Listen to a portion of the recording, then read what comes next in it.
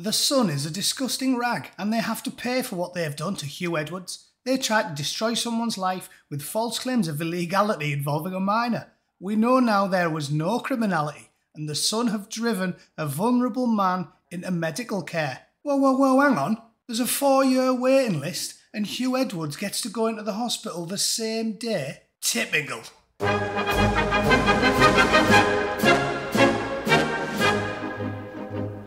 Right then, we know I am a huge fan of ludicrous liberal hypocrisy. Seriously, these guys make homosexual Baptist preachers caught ramming a rent boy in a sleazy motel whilst wearing a frock.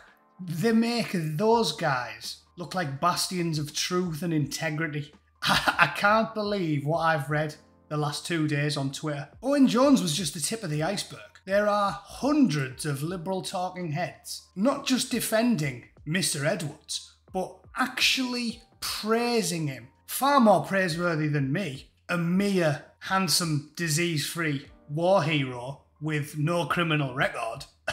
Or have I? The police dropped the pocket wank on the back of the bus. Fiasco.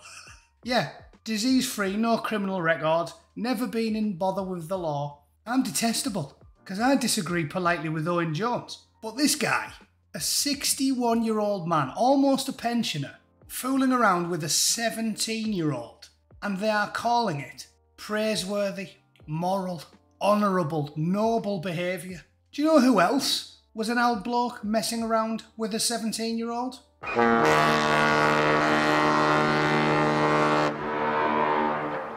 Yes, very odd that, isn't it? Both old blokes, both messing around with teenagers. Two very different responses. I believe the Guardian reader types would have referred to Prince Andrew as a despicable, detestable nonce who should be locked up for a very long time. But Hugh has drew nothing but praise from all of the usual suspects. Dan Walker writes, "This is an awful situation. Hugh Edwards is not in a good place and this must be terrible for his family. I just hope whoever needs help gets the time, space and support they need to heal."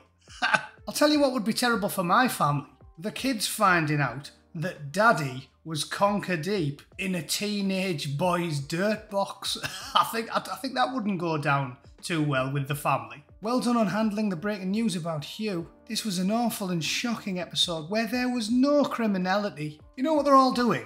They're doing the same legalese that all of our lying scumbag politicians do. They're obsessed with the law because these days they ignore any laws they don't like and they write new ones. I listened to Tim Farron this morning gobbing off about the boats and he's basically saying, oh no, but the UN law, therefore we have to take another 20 million blokes in. It's nonsense. The fact that the police, who were all woke, have decided there was no criminality is completely irrelevant. All you need to know is this decent moral behaviour? That's all you need to know. Is a 61-year-old either plugging or attempting to plug 17-year-olds a just and reasonable and moral thing to do? Is it praiseworthy? Answers on the back of a postcard. The behaviour is disgraceful and despicable, and as I told Owen myself, a 61-year-old after shagging a 17-year-old isn't perfectly reasonable behaviour. Send your granddad to pick up chicks outside the local comprehensive school and see how he gets on. And that's all that needs to be said. They can obfuscate and slither about using slippery words, talking about no illegality.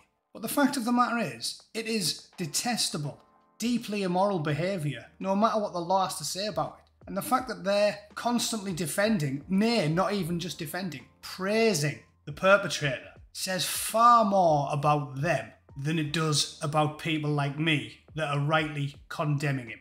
Let me know what you think. Do you honestly think it's that black and white? Technically there wasn't a crime committed, therefore not a problem. Do you really think it's that black and white? Do you think if Nigel Farage was piping a teenager, Owen Jones would be telling everyone, whoa, it's his private life.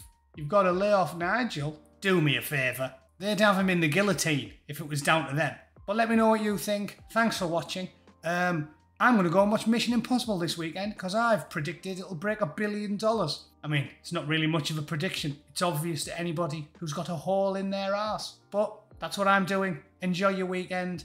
Let me know what you think in the comments. and I will see you all for a live stream on Monday. Have a good one. Toodle pip. Cheers.